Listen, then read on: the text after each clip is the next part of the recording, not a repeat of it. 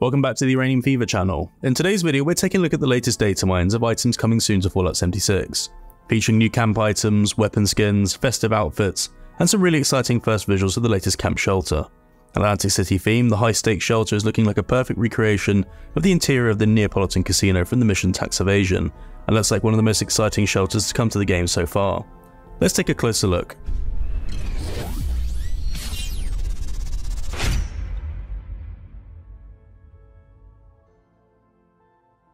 Special thanks to Reasonable Madness and Sugar Bombs Rad for providing the visuals for today's video, consistently giving us a first look at new items coming to the game. Please give them both a follow.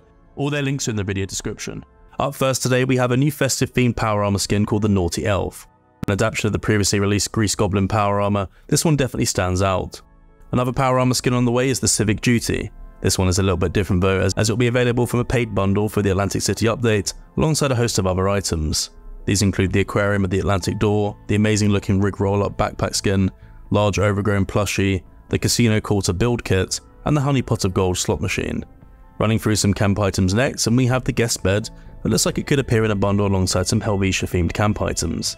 The latest dinosaur to come to Fallout 76 is the giant Triceratops, and we certainly have quite the collection of these now. A new donut themed backpack flare is on the way. Another highly anticipated build kit, the Ohio River Adventures dock kit, will go perfectly with the latest prefab, which is a boat.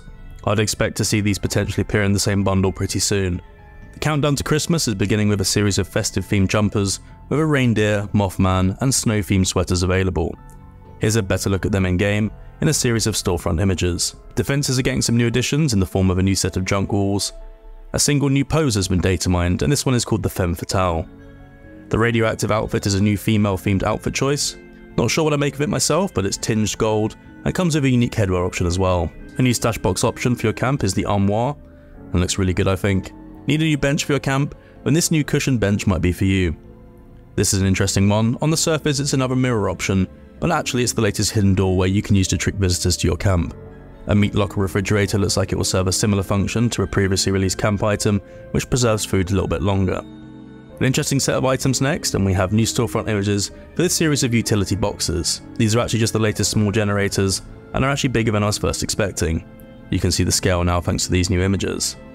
Up next we have some wall decor, and it's another mirror, except that this one is just that. A collection of different items, we have a floor decor tire road sign, table lamp, and Helvetia nightstand. The green bedside lamp looks like it will pair well with other items shown today. Moving on to weapon skins, where we have a soft serve paint for the plasma caster and a Nuka-Cola quantum paint for the lever action rifle. One of the most interesting camp items on today's list in my opinion is the Centomatic. Previously theorized to provide a charisma buff, it will definitely do something like that, as it's listed as the latest camp utility item. Perhaps the most heavily anticipated weather station seen so far, the Snow Weather now has a series of storefront images which give us a much better idea of how it will look once implemented.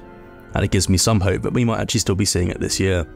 Finishing up, we have a series of wall decor items with the holiday garland, broken bell wreath, blacksmith sign, and backlit letters set. The xylophone is the latest instrument coming to your camp. Finally, for today, we have the newest camp shelter, the High Stakes. And we have visuals of almost every corner of this space, and it's a carbon copy of the Neapolitan casino floor you'll be seeing in Atlantic City Part 1. When this was first data mined as a possibility, I was hoping we'd be getting something similar to that space, but to see such a close representation is amazing. We're getting plenty of casino themed rewards very soon, so having the perfect space to place them in will please a lot of players I'm sure. But what do you make of this new shelter and the latest data mined items? Let me know in the comments. If you enjoyed this particular video, please consider subscribing to help the channel grow. We post a variety of Fallout 76 content, so turning on the bell icon is definitely the best way to stay up to date. With that said, well, I'm off. Thank you for watching and we'll see you in the next one.